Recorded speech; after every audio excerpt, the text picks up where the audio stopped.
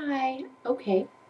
So, what I'm going to teach you today is how to play the intro to Falling in Love at a Coffee Shop by Landon Pig.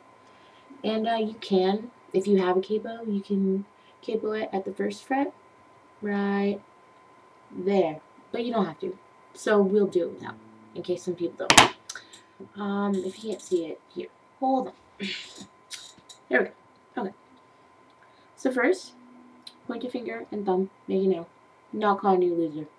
Just saying. You just kind of go. That's both E strings.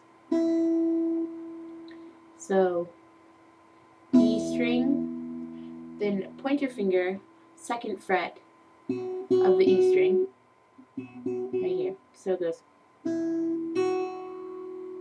Then you're going to take, I don't know, you can, if you're a beginner, you can use your pointer finger and just go along. But it's going to be the second string. Sorry, totally spacing out on, I think this is B string. Don't take my word for it, but it could be. So you're going to go 4, 5. Okay, so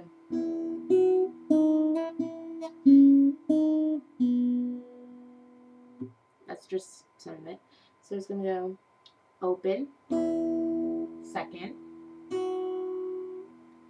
fourth, fifth, second, fourth, open, next string, I think this is maybe the G string, on the second fret.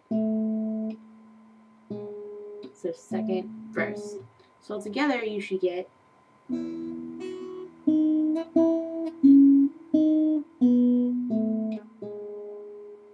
and when you hit that last note, you're going to keep your finger on that fret of that G string and hit that G string and also the E string. So all completely together, you're going to be